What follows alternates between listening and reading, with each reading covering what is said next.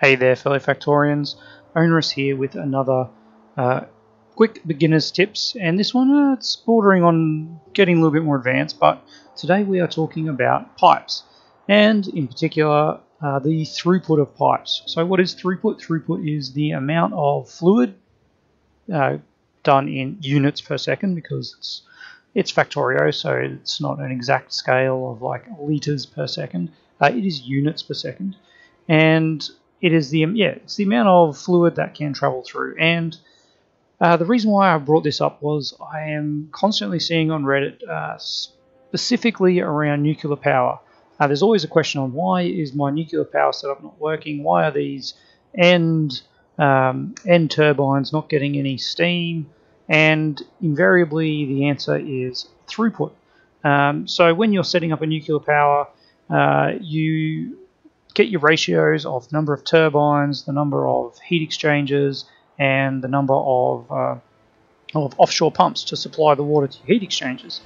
And that calculation relies on the output of an offshore pump, which is 1200 units per second. If you have a number of pipes connecting that to from your offshore pump to your boiler or heat exchanger, that is greater than 1700, you actually end up with less throughput than 1200 units a second. So you don't get enough water in your boilers, you don't get enough steam into your turbines, and the end turbines don't work.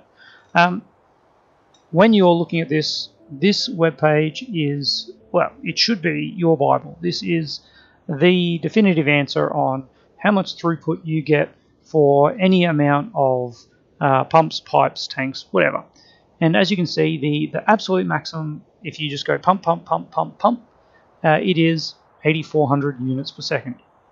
As soon as you add a tank into the equation, it drops down to 6000. You can go pump to tank is 8400 for whatever reason, it's a bit quicker, but if you go pump to tank, and then to another pump, you're limited by this 6000. Pump to boiler, again, another 6000. You add one piece of pipe in between, still at 6000.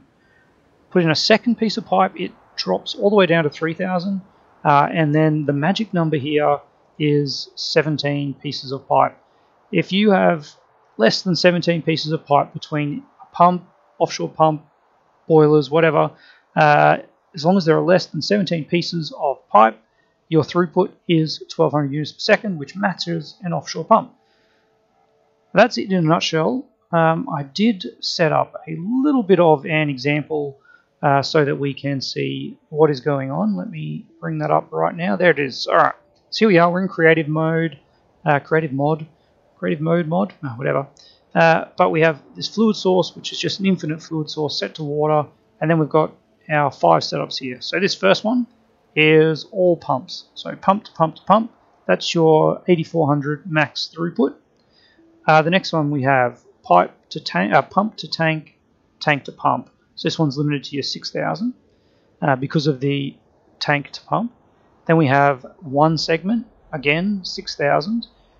Then we have 2 segments of pipe in between, drops down to your 3000. And finally we have our 17 pieces of pipe segments, if you will.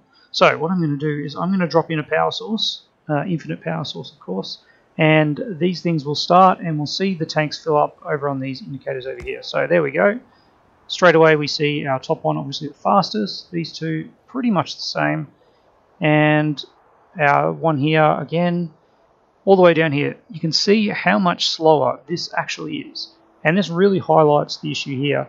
The more of this the more pipe segments that you add, the slower it gets, and it does sort of taper off. If we bring up our fluid system web page again, as you can see, after that you sort of got to get to like 200, 800, 1000 before it kind of drastically drops off. So you don't need to be too worried about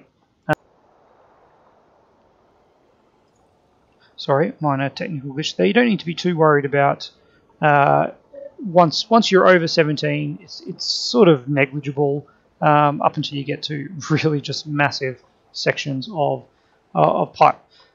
One thing to remember though is that underground pipes only count as 2 segments. So that is 2 segments of pipe, and that is 2 segments of pipe.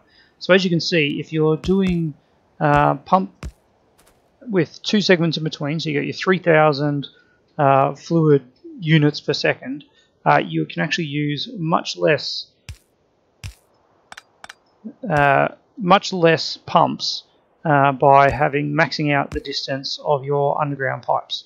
And yeah, that's handy if you want to sort of minimize your resources, because pumps, well, A, they use a bit of power, and B, they take, I think they take a regular engine unit to create from memory.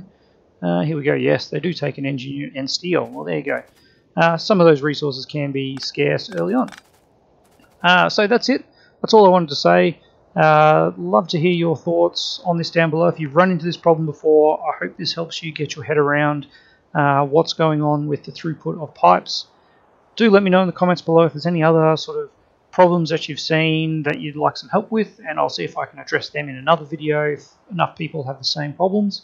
Otherwise, have a look through the other beginner tips that are on the playlist. Again, links down in the comments, in the description below. Otherwise, if you want to watch a bit of Let's Plays, I've got currently playing a Bobs and Angels run. That is quite the ride, that one. Lots of stuff to do and lots of products. Otherwise, I've got beginner series, I've got Mega Base, there's Death World. If you love Factorio, do check it out. And of course, if you love the videos, do hit that subscribe button. And I'll see you next time.